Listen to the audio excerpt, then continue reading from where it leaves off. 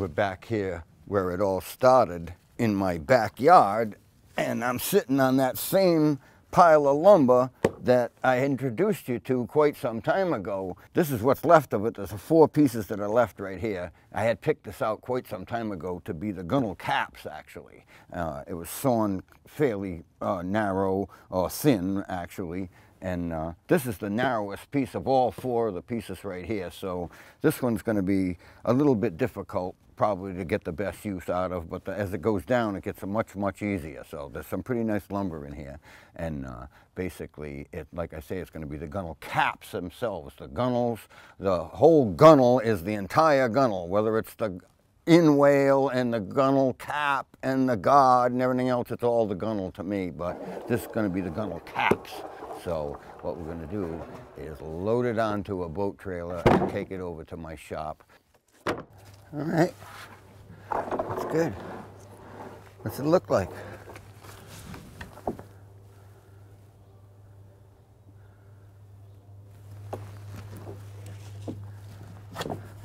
Looks good.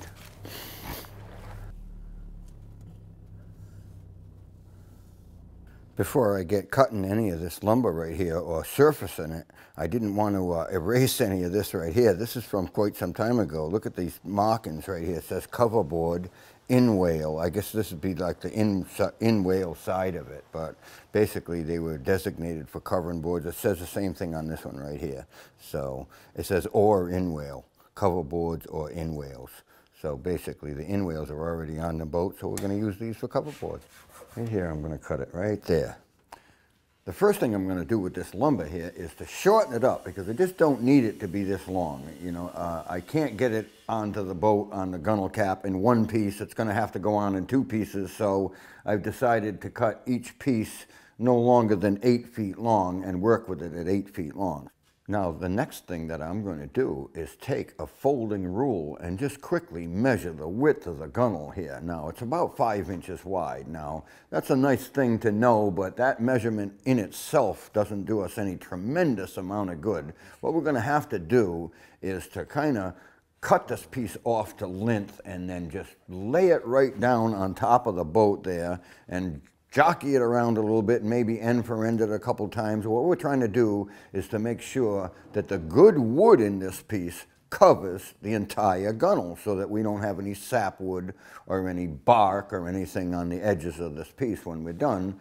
So really is no other way other than to just lay it right on there and jockey it around a number of times and decide whether or not we think we've got it covered.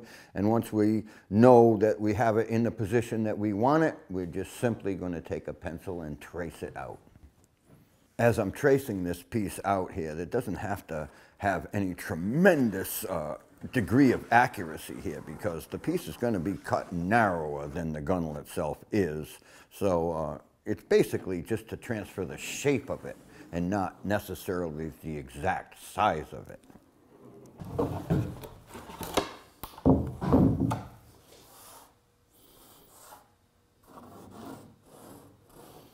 Okay, so now we have to decide how to cut it. Bandsaw, skill saw, big bandsaw, little bandsaw. Something like that. Let me clamp that down like that. I think I'm going to cut it with a skill saw. It's the way I used to always cut them. I'm just going to place it into position, just the same way I did the after piece. Clamp it down, move it around a little bit, like that. Make sure I'm satisfied with where it's sitting and that it covers the territory that I want it to cover completely. And once I've got that one, I'm going to trace that one exactly the same as I did the last one. Now that we've got that piece traced out, we're going to take the piece off of the boat, unclamp it, transfer it to a couple of sawhorses, and we're going to make the outside cut of those tracements first with the skill saw. Now, the skill saw really does a pretty nice job of following a line like this. You just have to be very careful how you do it. If I were to try that in a bandsaw, it would probably come out reasonably well too, but I can tell you for sure that I would have to plane it afterwards. I just would have to. There's no way I'm going to follow it with a bandsaw and have it come out quite as nice as it would come out with the skill saw. I just wanted to point out to you that I've cut the outside sweep at this point, and that was pretty easy to do. And if I had made a mistake, more than likely what I would have done would have been I would have drifted away from the line. And, you know, it's not a mistake that's not forgivable because you can always whittle that back off. But now I'm going to cut the inside of the sweep right here. Now we have to be real careful right here because if I should wander off that line, I'll guarantee you I'm not going to wander away from it on this side. It's going to be on the side that really makes the difference. So got to be real careful with this and just go nice and slow and make sure I don't make any mistakes, that's all. Okay, now that we've sawn that forward piece out to shape and we've tried it back in position, I'd say it looks great. So we're going to move on to sawing the after piece out to the proper shape, and really isn't any different than doing the forward piece. So pretty easy to do. I think it looks fantastic just the way it is. And before we actually fasten these down into position though, we're going to remove that guard one more time because it's only been fastened on there on a temporary basis, and we don't want to leave it without bedding compound behind it because that's an awful lot of surface area right there. If that boat were to be turned over, say for the winter or something like that, and moisture would get between the guard and the plank, and it would just hold moisture in there. I don't want it to do that. So I'm going to bed that piece down in position. So we're going to probably put 4 beads on it here because it seems to me that I can spread 4 beads. It doesn't have to be incredibly accurate. And when I do put it in position and clamp it in position or even fasten it with just screws, it'll squash those 4 beads right out 100% and cover the entire surface area of the back of that guardrail. I've decided to take an electric hand plane and just surface the very top of the guard itself, even with the very top of the shear plank itself. Now, I want the two to be very close to exactly the same height because I don't want to have to fill anything with a whole bunch of compound or anything like that. So we're just going to surface them together. And that way, when we set the cap right down on there, whether we decide to bed it down or not, it won't take an awful lot of compound. I've got my first cap rail on the starboard side up in place right here. Now, I've already had it up in place and I traced it on both sides once already, but after I cut it out and I put it on there again and clamped it down, I said, I don't know, I think it could look a little bit better if I narrowed it up. So what I'm actually going to do is put it right back down into position, but I'm going to space it from the inboard edge here just a little bit, maybe 5/16 of an inch or so, and trace it again on the outside. So I'm going to cut it a little bit narrower, and you can see that it will be at least 5/16 of an inch narrower than the whole gunwale itself. When I do put it back on there, I'm actually going to space it differently than this. I'm going to space it so that it's inboard like this, so it's got like a bit of a reveal right here, maybe 1/4 of an inch and maybe 1/16 of an inch to 1/8 of an inch on the inboard edge right here. So I think that'll make it look better rather than have it just be exactly flush, you know, inboard and outboard. I used to build them that way, and I think it's all fine, but I just think it'll look a little bit better like this with this little bit of a reveal here and one on the inside too. It's a little bit of a detail that just makes it look a little bit nicer. Just going to get a little bit narrower. So I'm just going to trace this overhanging outboard edge.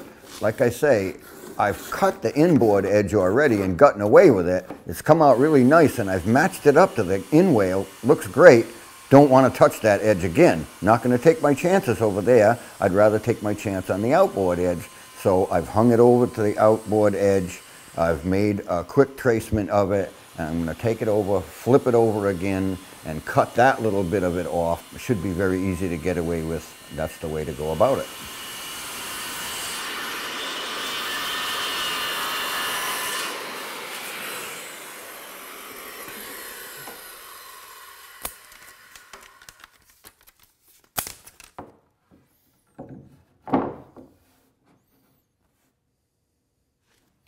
Just about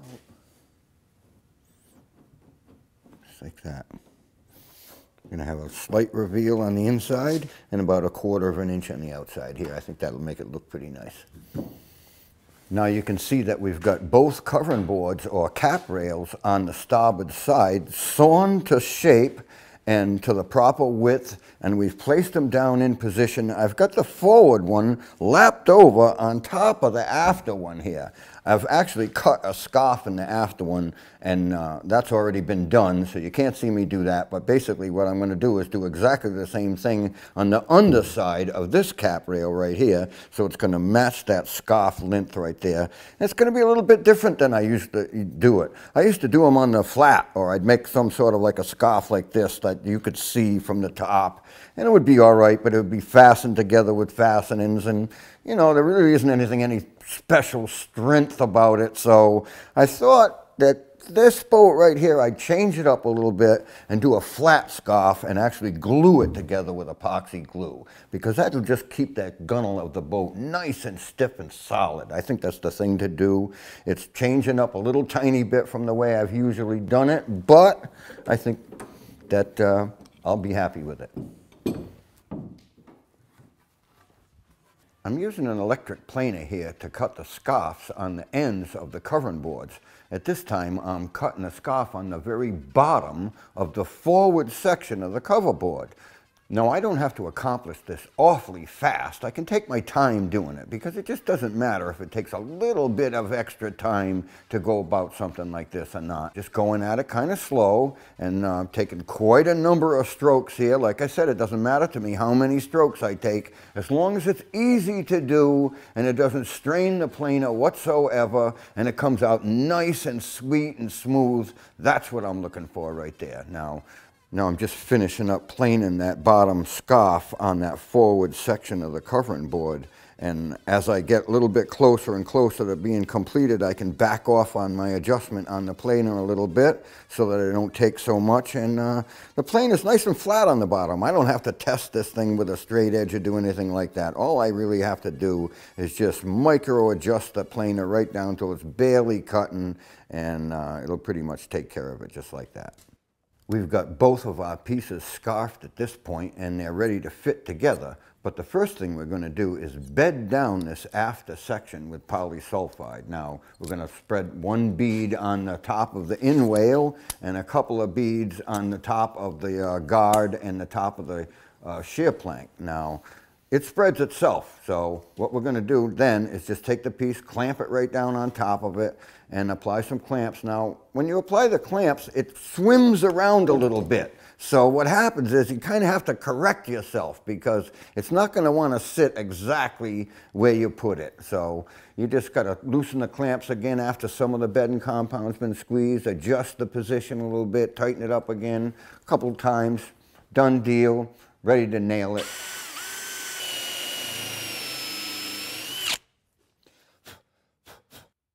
We're actually going to nail the caps down to the in whales and to the guards, because it's much, much faster and easier to do, and there really isn't any disadvantage to it whatsoever that we can think of. So that's the way we go about it right here. Now that we've got that after section of covering board in place and fastened down, bedded with polysulfide, it's time for us to mix some epoxy glue. We're using Jamestown Distributors TotalBoat 5:1 epoxy. Now, it mixes itself here. 1 pump of hardener to 1 pump of resin. The resin pumps 5 times as much as the hardener does, so it's a 5:1 mix. Simplest thing in the world. Make a couple of pumps of each one and stir it up. Now, the only thing I can tell you about stirring this stuff is that the longer you stir it, the better it seems to go off and the better it works. And that's the case with all epoxies as far as I can tell. So we're going to stir it a little bit beyond what you might think should be. And then what we're going to do after that is we're going to mix some thickening agent into it, because it's just a little bit too thin and it'll just run out of the joint here. So we're just going to thicken it up some cotton fibers. We're going to apply some epoxy to the scarf that's on the piece that's nailed down on the boat first, And once we spread that around, then we're going to apply a little bit more to the bottom side of the next piece, the forward piece. And just to say that we put some on both surfaces. Now, it probably wouldn't have to be done that way, but I think it's a great thing to apply glue to both surfaces when you're gluing anything. And that's what we've done. We also don't want to forget to apply polysulfide to the contact surface where this covering board is going to contact the guards and the gunwales, because we just don't want it to be wet, like I said, in there. So we're going to spread some polysulfide on there. Then we'll be able to pick up our covering board and drop it right down into position. And we're going to clamp it down. Now, like I said before, we have to be kind of careful with it. Once we get it to stay still, we'll be able to drill it and nail it into position. The only thing we're not going to do is we're not going to nail it at the scarf. We're just going to clamp it at the scarf and let the glue dry. Once the glue is dried, I'll remove the clamps and then do a little bit of drilling and nailing at the scarf.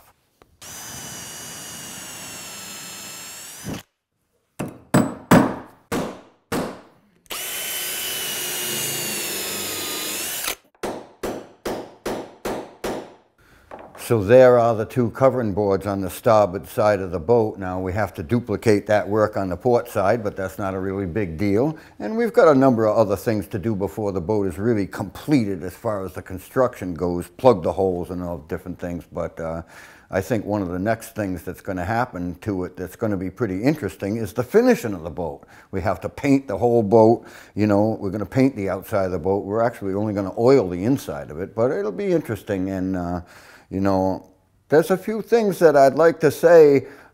People have been asking me about this boat and when they could come and see it and different things. Well, we finally reserved a time frame here that you can come and see the boat. It will be April 22nd at the Jamestown Distributors tent sale.